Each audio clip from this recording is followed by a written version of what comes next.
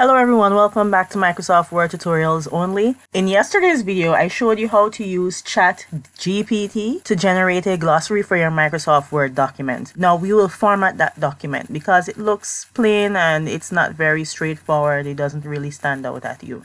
I post Microsoft Word tutorials here each and every day, and that is all this channel is dedicated to. So if this is something that suits you, feel free in subscribing to the channel and hitting the notification bell so that every time I upload a video, you'll be the first to know. Now we want our glossary on a separate page.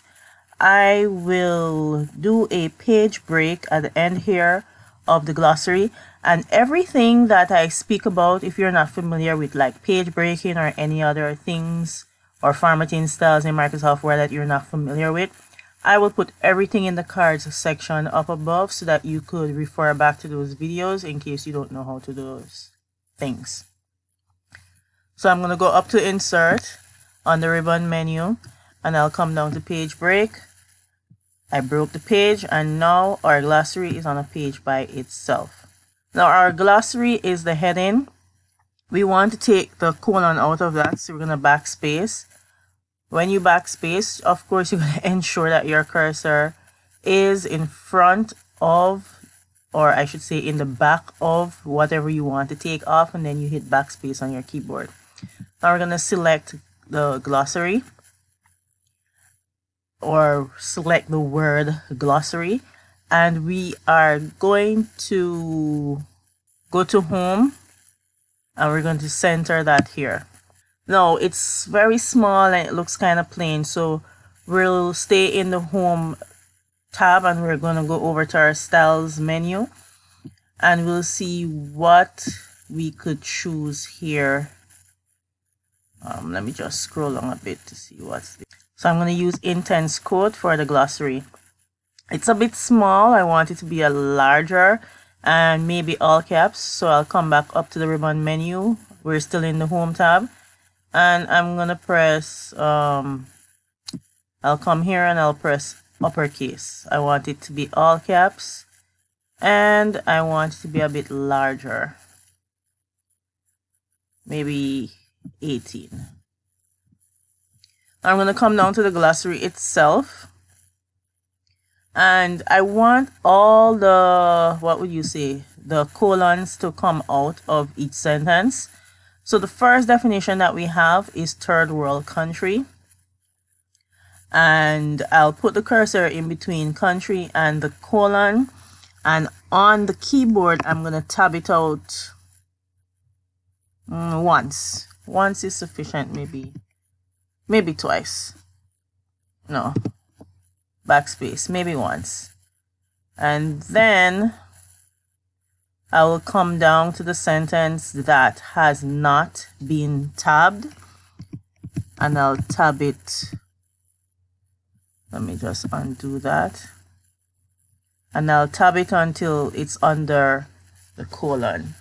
Now I said I wanted to take out the colon, so let's put the cursor to the front of letter A but the back of colon, and we're going to backspace twice. Then to make third world country as a definition stand out some more, I'm just going to select that and I'm going to go back up to the style section and I'm going to choose a style for that. I'll use intense emphasis. And for the definition, I'm going to choose a style for that by selecting it, going back up to the style section. And I'll choose strong. Now I'm just going to go through the rest of my definitions and I'm going to format it into position the way that I did for the first definition.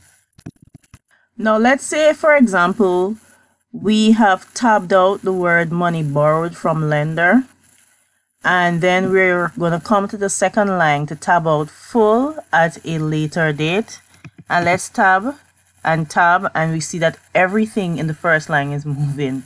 That happens a lot. Don't worry about that. All we need to do is take our mouse cursor.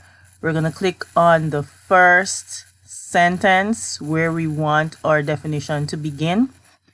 And we just backspace. And then we come back down to full at a later date. And then we tab it in. and then we come back to money and we backspace until it lines up itself. Now, this is just the manual way of doing it. If you look up here to your ruler section, these indents here controls all of that, but this is not an indentation tutorial, so I just did it manually for those who are not as advanced in indentations. Now that we have all our definitions positioned in alignment or in the positioning that we want it to be in, I'll go through and I'll add or apply the formatting styles to the rest of the glossary. Applying our styles to our glossary by formatting it with the boldness, the fonts, the size, and so forth has been completed. In tomorrow's video, I'm going to show you how to alphabetize your glossary. So ensure you subscribe and hit the notification bell so that you could see that video. As long as I upload it, you'll get a notification. Also, my goal for February, guys, is to get to 1,000 subscribers. You subscribing to the channel, you'll be very helpful in helping me to achieve that goal. And ensure you hit the notification bell for daily uploads.